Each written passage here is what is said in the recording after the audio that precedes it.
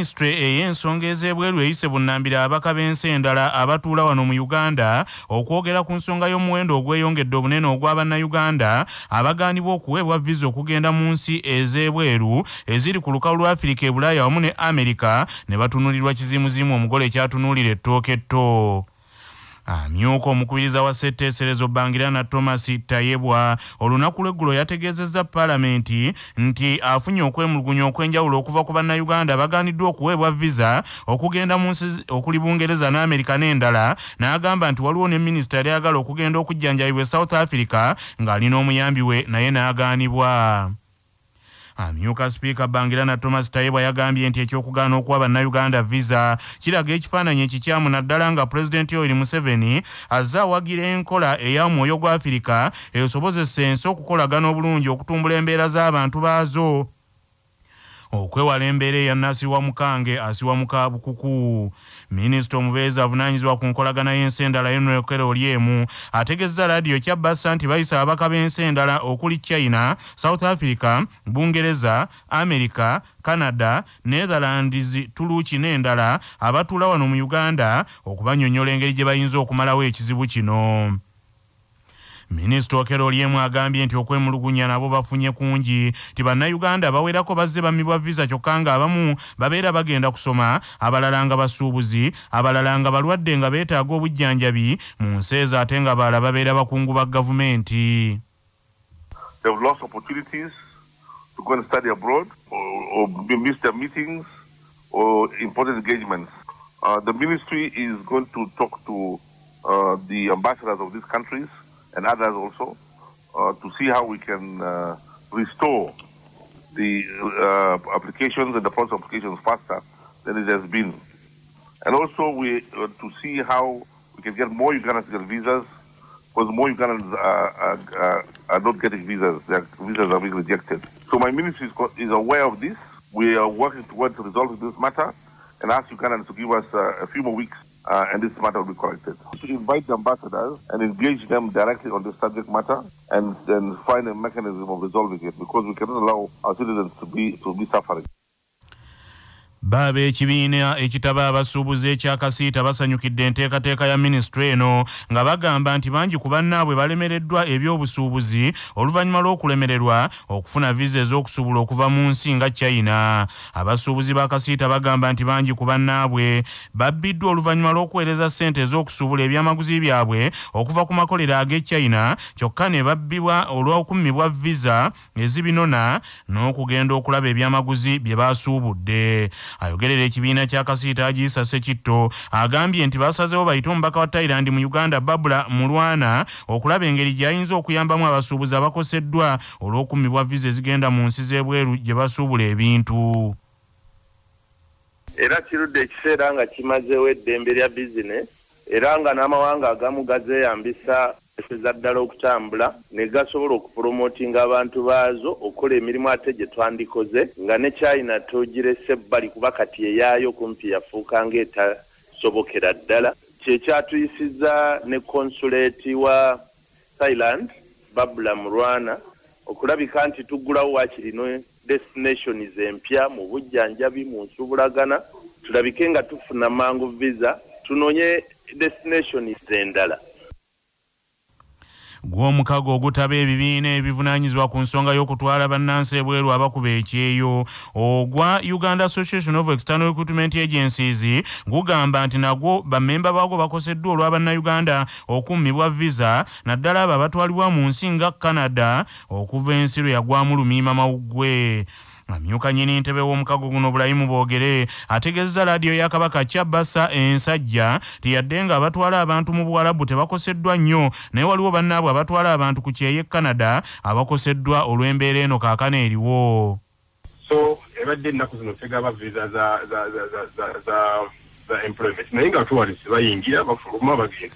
Basically tekirina kye tukosezza nga ffe abali mu sekita kyensuubira okwogerako, naye era tulina mikwano gyaffe abagenda e Canada, abagenda US. Kati omuntu obanga olina reason really ekutwala ng'ate olina status, suubira nti ensi esobola okukuuma visa, naye n'okukuuma visa kisinziira ku kiva eri ensi eri. Bw'eba esazeewo nti oyingira ng'alina ensonga z'okuwadde exajoli I don't think it's a general issue for all Ugandans. Akakiiko ka Ssetteeseza akalondoola ebyobusuubuzi wamu n'amakolero akabadde keekenneenye endagaano ey'emmwanyi gavumenti ya kuno gye yakola ne yeeyita musigansimbi omuyitale owa kampuni ya Vinci Coffee Company Uganda Limited kamalirizza omulimu gwako ogw'okuwandiika alipoota eyava mu kunoonyereza kwe kabaddeko okuva ku lwokusooka olwa ssabbiiti eno. Alipoota y'akakiiko kano ababaka gye bali mu kussaako emikono mu kiseera kino kitegeerekese nti ejja kwanjulwa mu Paalamenti ssabbiiti ejja ng'ababaka bakakasizza kimu nti endagaano eno esazibwemu bukolokkolo kubanga ebisinga ebigirimu bimenya mateeka g'ensi eno nga kw'otadde n'essemateeka ng'ate era birumira ebitagambika. Ensonda mu kakiiko kano zitegeezezza nti ababaka bakinogaanyizza nti okuwa musigansimbi ono omuyitale enkizo egereka ebbeeyi ey'emmwanyi y'Abannayuganda okuweebwa enkizo egule emmwanyi awatali kuvuganyizibwa, minisita w'ebyensimbi okwewa obuyinza obusonyiwa ono emisolo nga Paalamenti si yeekikoze, byonna ebyo bimenya mateeka ag'ensi eno wamu n'amateeka agakwata ku by'obusuubuzi mu mukago ogw'obuvanjuba bwa Afirika n'omukago ogwa Komesa. Ensonda era zibuulidde laadiyo ya Kabaka eno nti ababaka bakisimbyeko amannyo ti endagaano eno bw'esazibwamu tewabaawo yadde ennusu emu bw'eti ey'omuwi w'omusolo ekwatibwa nti baliyirira musigansimbi ono omuyitale. Omugugu ogw'okuliyirira musigansimbi ono gwetikkibwa abakulu mu gavumenti ya kuno ng'abantu abassa omukono ku ndagaano eno okuli ne minisita w'ebyensimbi Matiya Kasaija. Musigansimbi omuyitale ayogerwako Enrica Peneti ababaka bakizudde ntalina nsimbi nga ettaka eryamuweebwa gavumenti okuzimbako factory eyiika 25 lyeririwo nga ateekateeka okusinga mu banka ettaka eryo eryamuweebwa kwaba yeewolera ensimbi ate ezizimba factory. Ensonda zitegeezezza laadiyo eno nti ababaka bonna ku kakiiko kano bakkaanyizza kimu n'abakola alipoota eno ti tewali alipoota ekontana. Kinajjukirwa nti Ssaabawolereza wa gavumenti Nsumikambi Mugambe Kiryowa Kiwanuka yasinzidde mu kakiiko kano ku Lwokuna n'agamba nti singa endagaano eno esazibwamu Uganda yakuliyirira musigansimbi ono obutitimbe bw'ensimbi. Omuntu omu afiiriddewo enkya ya leero n'abalala 5 ne bakosebwa bya nsusso. Emmotoka loole ebadde ewenyuka obuweewo bweremeredde omugoba waayo n'egwa ne yeevulunga ku kyalo Nayibiri mu disitulikiti ey'Eyiganga. Bano babadde batambulira ku loole nnamba ubbafa 948 era nga bano babadde bagenda kutikka bikajjo mu bitundu by'ekaliro ng'abeerabiddeko n'agaabwe n'omu ku bakaawo nawo bannyonnyodde embeera nga bw'ebadde. Emmotoka ebaire eri kuva Nabitenge ng'eri kujja ku Lwekazigo, omugoba waayo abaire ali kulumuka ino, so kiboneka akakono kakutwike. Emmotoka eyo yeesigama ku muti omuyembe. Abaana babaire mu mukaaga, owundi yafa, owundi afiire, bano abandi bali mu ddwaliro. Manya obuvuna obuddo obw'eddembe lyo tonyigirizibwa. Ddembe lyo ery'obwebange. Ddembe lyakutuusibwako Sahara Muchuzi Mix akanzaali akawembaazo obuwoomi obusukkulumu nga balina Sahara tangawizi tea amajaani agawa caayiwo eddekende. Gavumenti yokka yeeyina obuyinza okwogerezeganya n'ensi endala ku nsonga za visa nga munnamateeka George Musibwa annyonnyola.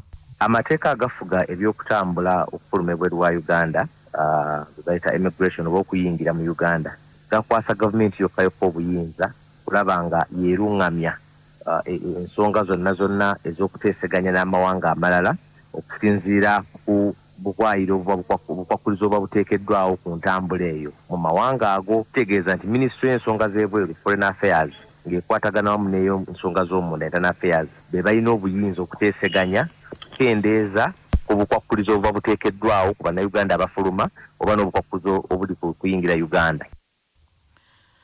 Abakulembeze mu kibiina ky'ebyobufuzi ekya Forum for Democratic Change balabudde bannaabwe bwe bali ku ludda oluvuganya gavumenti ya Uganda nti babeere beegendereza okukira amayuga ayita ku lutindo ti olw'olukole baguddemu olw'okuggyawo abantu abakolokota gavumenti ti ng'abamu baweebwa obutwa.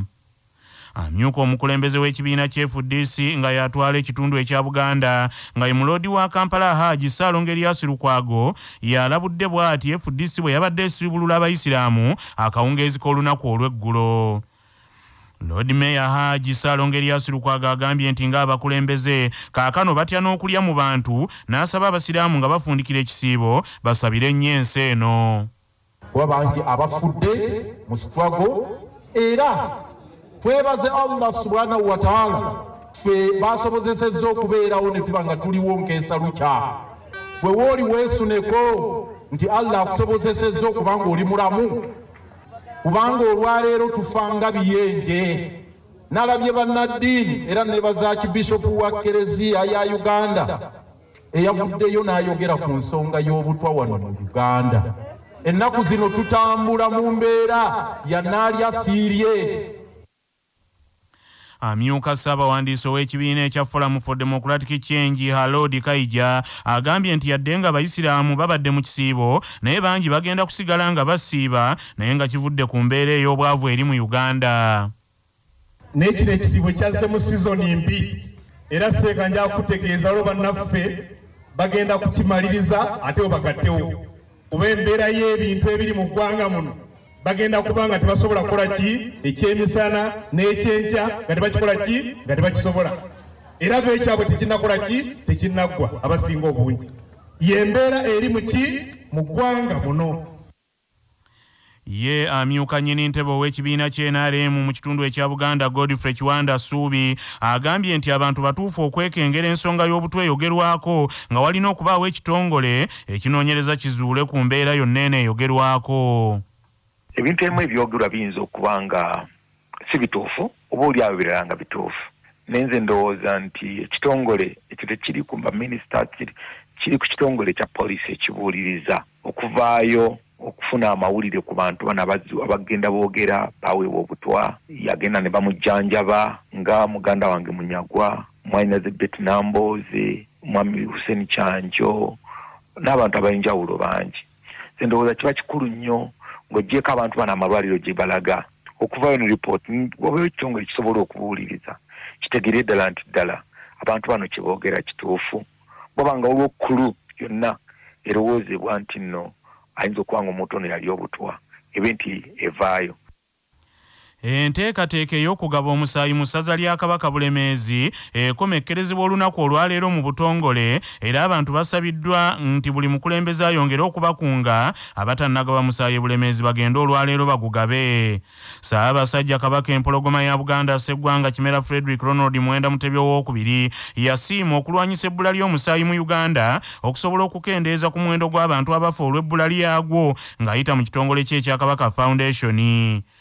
Kangaawo omulangira Ronald Mulondo nga ye mwami wa Kabaka ow'essaza Bulemeezi ategeezezza nti buvunaanyizibwa bwa buli mukulembeze mu ssaza Bulemeezi olunaku olwaleero okugaba omusaayi okuteeka mu nkola ekiragiro ky'Omutanda kye yabawa eky'okugaba omusaayi. Kabwejjungirawo ekitongole ekya Kabaka Foundation omukungu Edward Kaggwandagala asabye abalyanaka naddala abavubuka nti olwaleero lwe lunaku lwokka lwe basigazzaayo okugenda okugaba omusaayi mu bitundu eby'enjawulo. Olwaleero eggombolola okuli Mutuba Mwenda Kamira, Mutuba 5 Wabusaana ne Mutuba 6 Ziroobwe ze zirimu okugaba omusaayi mu ssaza Bulemeezi. Mu katundu kaffe nze nga bwe ndaba tukuleetera abantu abagundiivu nga baddamu ebibuuzo ku nsonga ezisiiwa bannayuganda. Wabaddewo okuwanyisiganya ebisongovu mu kakiiko akassetteesezo akanoonyereza ku vulugu ali mu nzirukanya y'ettaka lya gavumenti ery'ennaggulu wakati wa minisita omubeezi ow'ebizimbe Pacis Namuganza n'eyali minisita omubeezi ow'ebyobugagga eby'ensibo era omubaka omukyalo owa Tololo Saala Opendi ku ngeri ensonga z'ettaka lino gye zaakwatibwamu. Omubaka Saala Opendi yakunyizza minisita Namuganza ku bigambibwa nti yalina abagagga be yali ayagala baweebwe ekitundu ku ttaka lino era n'amunenya olw'okuwandiikanga ebbaluwa ennyingi eri akakiiko k'ebyettaka aka Uganda okukasaba nti kawa abantu be yali ayagala bafune ku ttaka lino mu ngeri y'omugabi teyeeseera bwe yeeseeranga wa ntondo. Akakiiko ka Paalamenti akakulembera omubaka Dani Kimosho kamaze ekiseera nga kali mu kunoonyereza ku vulugu eyeetobeka mu nteekateeka za gavumenti ez'okukulaakulanya ettaka ly'ennaggulu era abanene bangi bazze batuuyanira mu kakiiko kano omuli n'eyali nnyini ntebe waako Beatrice Byenkya Nyakaisiki ng'ensonga zino zongera okufuuka nnamulanda ng'amabeere g'embwa. Mu katundu kaffe kano akanze nga bwe ndaba tukuleetedde minisita Pacis Namuganza nga yanukula ebibuuzo ebimubuuziddwa Alex Nsubuga ku vulugu ali ku ttaka ly'ennaggulu wamu n'embeera akakiiko ka Paalamenti gye kamuyisizzaamu. Obuzibu bw'ennaggulu buliridda wa honorable gwenga bw'olaba? Nze nga bwe ndaba tawaana guva kati bantu bano be baawa ettaka nga cabinet oba government emaze okusazaamu endagaano y'OPEC primes abapya. So bali OPEC be yali awadde babadde balwana nga balemerako okutuuka buli wamu, amakooti gafuuse makooti nange bampaabiriramu. So abo abantu abo be bagenze nga batwonoonera amannya OPEC be yali awadde, naye nga president n'agaidinga ng'akyalinga cabinet n'agamba akataka k'enagulu tekasobola kufuuka kizibu mu Uganda wano nti kati kyekyogerwako. Akataka akatini bwe kati ya gavumenti enamba ebeere ng'esiba ku kataka ako. Ndowooza kati awo olutalo olulaba. Kyobalaba buli yali ampandiikira ku naggulu nali emuforwardinga wa mu Uganda Land Commission. Kubanga be balina obuyinza okuscrutinizingaani. Kati ebyo akakiiko ka palamenti kabadde kebanyakyuzinga nti lwaki nawandiikanga ne mbasindika eri. Obutali musango. Yes. Nti wawandiikanga amabaluwa mangi. Yes. Era applications zaali nyingi. So kana akakiiko ka palamenti kagamba lwaki nawandiikanga ebbaluwa n'empeereza mbu sirina kuwandiika bbaluwa ndina kwogera namumwa nti mugende mu URC. Ekintu kyolabira ddala nti balina ebyabwe bye banoonya. Kubanga kati officially omumwa teguli official. Omuntu bw'awandiika nti njagala kino si naggulu yokka, bantu basaba ettaka lya gavumenti bangi. Era ne tubawandiikira ne tubasindika mu Uganda Land Commission. Kuba teffe ministry ate era ffe tubasupervisinga. Naye kati ye parliament engeri gy'eraba mu Uganda Land Commission balinga abagamba nti eri ministry eyeetongodde. Anti erina constitutional right okuba independent. No, that doesn't mean them independent. Tugamba unilateral constitutional lwaki eri wansi wa ministry ya work. Ebyo byonna bireeta ebyenkanya kati. Oba olowooza asobola ogenda mu kakiiko n'agamba nti president yaleeta eddwaliro eriyise. Olya Virginia. Omuntu oyo abeera yeetaaga kutwala butabika kumutebera mutwe. So anyway, ate ojjukira nti palamenti ku luli era yayimiriza abo abantu ng'enoonyereza. Ate akakiiko ka palamenti ne kanoonyereza. Ne bamala ne bagamba kagende mu maaso. Naye kyemadde nsaba bano abakulembeze ettaka lino lya gavumenti. N'ezo enziro ze bagenda basiiga ba ministers n'abantu abali mu ministry n'abalala tezeetaagisa kufa. Kati gwe tusobola kugamba nti kirabika yawa Munamuganza biliyoni. How? Mbulwafa gwapushinga. Opushinga otya? Because nze situlana mu Uganda Land Commission. How? Ebyo byonna bintu bya kusiiga nziro, but era cabinet yatuka okwakyuzinga ministry lwaki yalisulayo gwa nagamba ne bawa OPEC prime ettaka ne bataba supervisinga ne batakola physical planning abantu ne bazimba zigzaga. Nefe that time fali tetunaba kujja mu ministry kubanga jjukira ebyo byonna byonna byaliwo nga ffe tetuli mu ministry. Bano abayogera bo balowooza nga banze kyereeta, oba tetulina kugambako kintu kyonna. Oba kati oba olowooza nti minisita ali statute alina kutuula mu ofiisi nga ekifaananyi buli ajja naye takyaleese alina kukyetera. Bino byonna olowooza Sarah Opendi tabimanyi nga naye abimanyi. Justin nkubuulidde ekisooka tamanyi kyakola. Ekyokubiri ali frustrated nga ye kubanga takyali mu cabinet. Kubanga olaba Sarah Opendi engeri gy'abiheezingamu oyinza okulowooza be baamugoba mu cabinet. Kubanga abuuza questions eziri relevant. Kati omuntu bw'aba nga asabya ettaka lya gavumenti n'omuyita mu kakiiko, lwaki walisaba? Lwaki baalikuwa? Era gwe lwaki baakuwa? Lwaki bonna 3,000 abaapulayinga gwe gwe baawa? Kati yamanya atya lwaki baamuwa? Era lwaki oba omubuuza ebibuuzo ebyenkanawo bakukwate ne babateeka wansi w'emmeeza? No, kubanga oli member wa parliament. Omanyi otera mu parliament abantu abamu beefudde nti oba parliament eri waliwo n'abayasanga abantu bwe batyo saawa eno tebadda. Yes, nakibagambye ebintu ebyo by'okuyita aba investors ne balyoka babeebasa weebake wano poliisi mutwale mumugyemu esaati akoze musango ki?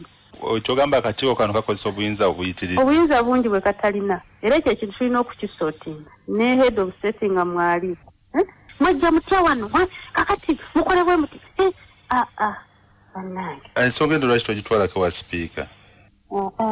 nina gye nzitwala bagenda okukola amakulu. I belong to executive. I don't belong to the speaker. Amawulire g'ebyemizannyo mu mawulire gaffe agacya basafama gaagano.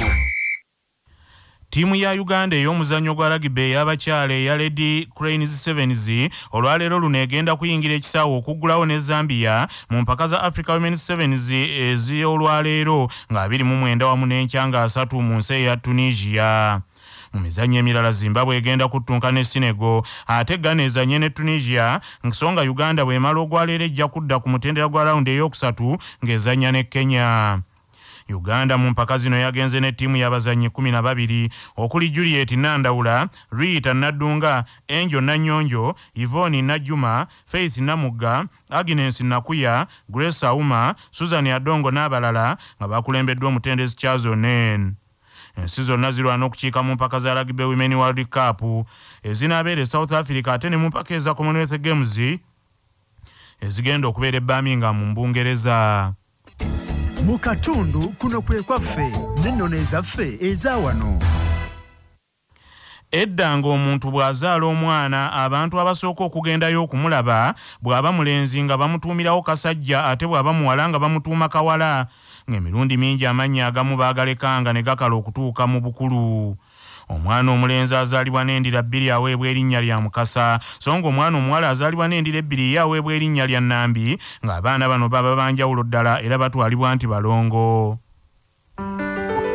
Nga tugenda mu gebweru sooka ojjukire bino nga bikutuusibwako Ugachik Poultry Breeders abalina emmere y'enkoko ey'omulembe ezikuza obulungi.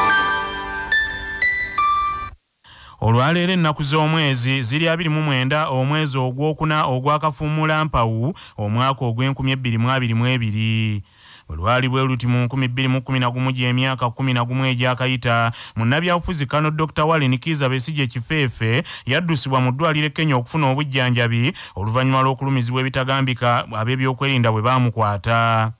Muneefu DC Kiza Besigye wali wayise olunaku lumu lwokka nga bamukwatidde emulago okumulemesa okwesogga ekibuga Kampala mu biseera ebyali eby'okwekalakaasa nga bannayuganda bawakanya ebbeeyi y'ebintu eyali eyongera okwekanama. Omusajja Gilbert Aliniitwe bwana yayasa endabirwamu y'emmotoka eya Besigye n'emmundu entono n'alyoka mu mansira kamulali mu maaso olwo Besigye n'ataddamu kulaba ne balyoka bamukwata ng'ekitereke ne bamukasuka ku kabangali ya poliisi. Amawulire okuva ebweru w'eggwanga nga gakutuusibwako Heritage Family Center ku Heritage Plaza Nansana abateekateeka abagenda okuyingira obufumbo. Essimu noti 7 noti 2 699 337. Omukulembeze w'ensi ya Virginia Islands Ssabaminister Andrew Fahi Emberenge Emugagidde agombeddwamu obwala ku misango egyekuusa ku kukukusa ebiragalalagala n'okukukusa ensimbi mu ngeri y'akantanyi kaggwerawo kafumita bagenge waakufumitirawo omwejjiramu. Ssabaminister Andrew Fahi bamukwatidde Miami mu Amerika nga bambega b'Amerika beefudde abamafiya abakukusa enjaga abagadde okukolagana naye nga bava Mexico ne bamutega akatego ekitimba ne kimuyoola bw'akkiriza okulya ssente nti abayambeko mu kukukusa ebyabwe. Bambega abeefudde abamafiya Ssabaminister Andrew Fahi akkiriza bamuwe obutitimbe dola za Amerika emitwalo 7 ze za Uganda obukadde ng'$2,600 tyolwo ye alyoka abattire ku liiso ensi gy'afuga eya British Virgin Islands bayiseemu enjaye nga bwe baagala nga mpawo abakuba ku mukono esobole okutuuka mu katale kaayo aka Amerika. Ssabaminister Andrew Fahi ategedde luvannyuma nti abeeyisa abamafiya bambega b'Amerika ng'ono bamukutte n'omukungu omulala mu gavumenti ye bwe babadde bakkiriza okulya akasente bakole embyonoono nga beerabidde nti ogw'okulya gwasuula wammese mu kita. Agavuda mu kunoonyereza wano ku Kyabasa Famma gaagano.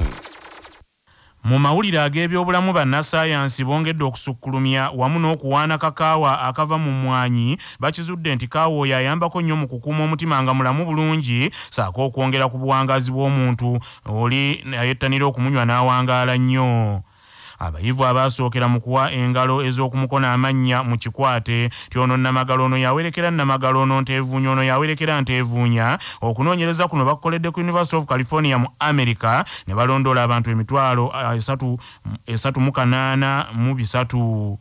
Bakalimagezi bagamba nti omuntu singa abanywa nnyo enkopo za kaawa 2 buli lunaku omutima nti gukuumibwa nga mulamu ne gulyoka gulema okutambaala endwadde kubanga gusala ebisavu eby'obulabe gye guli nga kino nno kye kireetera omuntu okuwangaala ennyo kyenkana kwagala kuvuganya n'Abajapaani.